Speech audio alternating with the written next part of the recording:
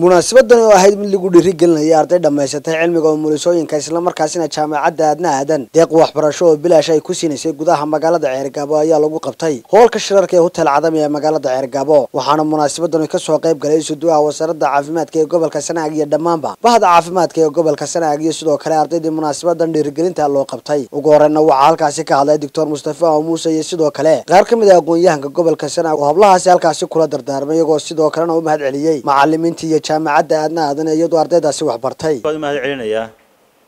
oo aan mahadlan soo kookan u celinayaa marwa Dr. aadan Ismaaciil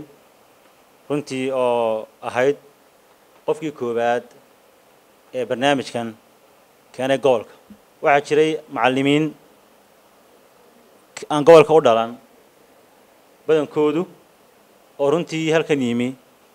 aan wax kale u joogin inay arday tababaran mooyaan yana waxaan leeyahay abaalkiina ma gudi karno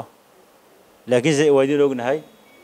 ardayda gobolkeena Sanaag hablaheenan maanta in hor fadhiya inay ahaayeen hablihii ugu sareeyay guud ahaan gobolka taas oo wax run ahaantii sumcad isla markaana dib u soo noolaysay rajadeeni iyo arintii aynu ku ahayn astaanta ku ahayn aqoonta gobol ahaan waxaynu xusaynaa waynu mahad celinaynaa Dr.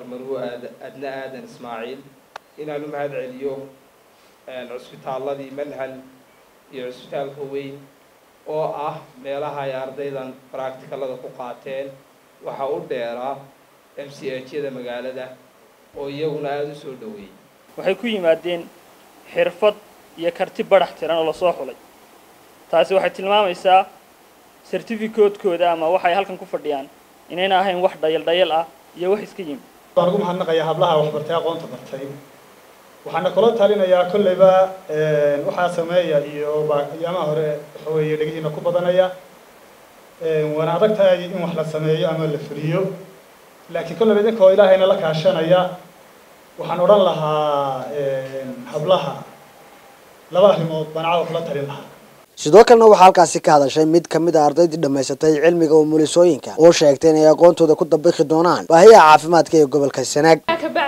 waxaan u mahadnaqayaa mahad aan la sinayn dadka kale maamaadna aadan oo ina soo gaarsiisay heerkan aynu maanta joogno oo sugnaatay waxaan idinku oran lahaa waxbarashada maanta halkaynu ka gaarnay ma aha 2 sano kaliya aynu wax baranaynay ardayba 4 iyo 7 iyo 8 sano wax baranayay alxamdulillah labadeena ayaynu bacsan karnaa ardayga 4 bartay iyo ka 8 bartayba waxaanaha uu ku fadhiyo ma garan karo hooyo iyo walaal yar oo aad badbaadisay ilaahay ka soo ayaa garan kara abaalkaaga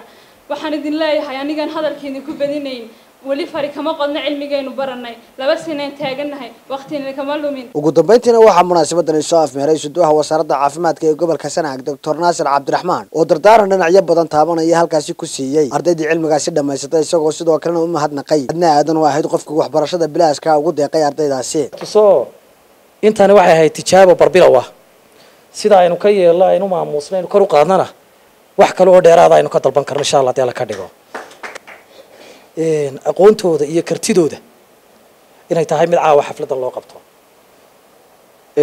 waxaan ugu tala galay insha Allah bidmillahi kariim oo qorsheeyay qof walba inaan meelayo bidmillahi kariim inta gobolada ka timid waxaan ugu tala galay kullu waa si dardaarmayna wasaaraddan iskugu imanayna qof walba in gaari VIP oo qurux badan iyo goobtu ka yimi waa ballan